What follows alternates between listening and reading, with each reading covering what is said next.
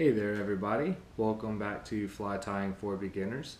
This is going to be lesson 5 in the series, and today we're going to be tying a fur ant pattern. For this pattern, you're going to need, as always, your bobbin holder and your bobbin of thread. I'm using black thread today. You're going to need your fly head cement and your dubbing needle. You're also going to need black dubbing and a black hackle feather. I'm also using a number 12 or a size 12 dry fly hook. All right. To start this pattern off, we're going to tie in our thread like we do for every other fly.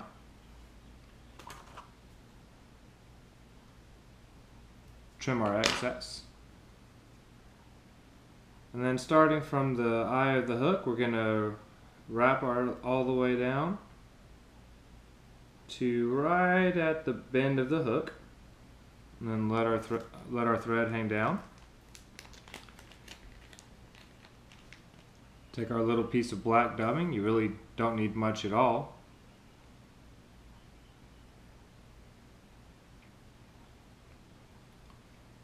Spin that onto your thread,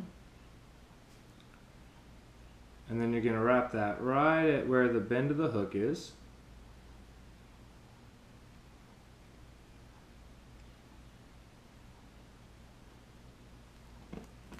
I actually want that to be a little bit bigger, so I'm going to put a little bit more on. Remember, it's always easier to add some dubbing than it is to take it off. So I start with a little bit, see how that looks, and then add more if I feel like it needs it. I feel like this one does, so I'm going to add a little bit more to it. Spin that one on my thread as well, the exact same way. And then continue with my wraps. Alright, that looks better.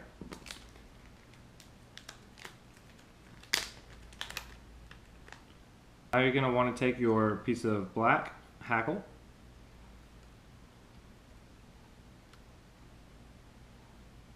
tie it in, trim off your excess.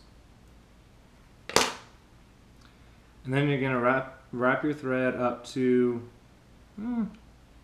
about maybe a third of the way down the shank of the hook. Take your hackle,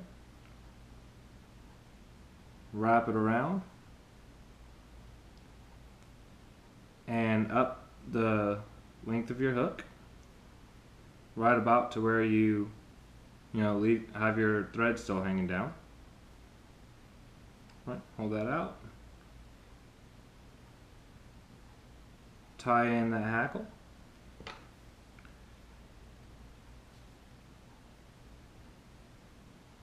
and then trim your excess. These are going to be the legs of your ant.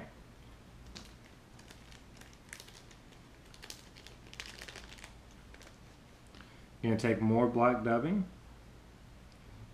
spin it onto your thread,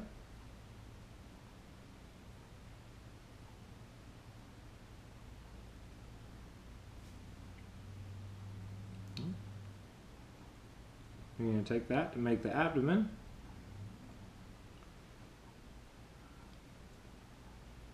And then do your whip finish or your double hitch knot at the end, right behind the eye of the hook.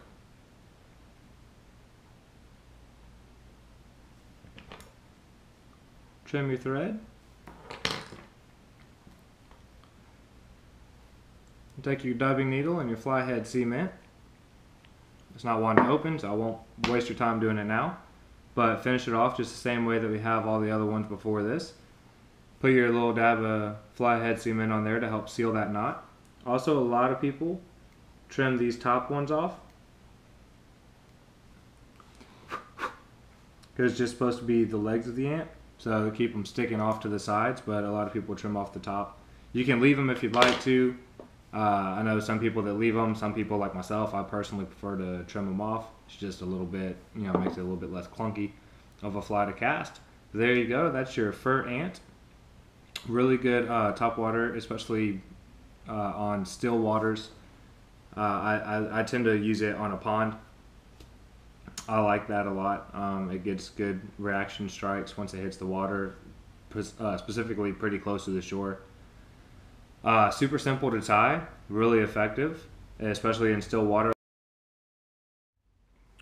If you would like to see more fly tying videos, check out my channel. I've got 4 other videos other than this one up right now, and still am filming more. Please like this video, subscribe to my channel. If you like what I'm doing, you'll get to see all my new videos as soon as they come out. And happy fishing!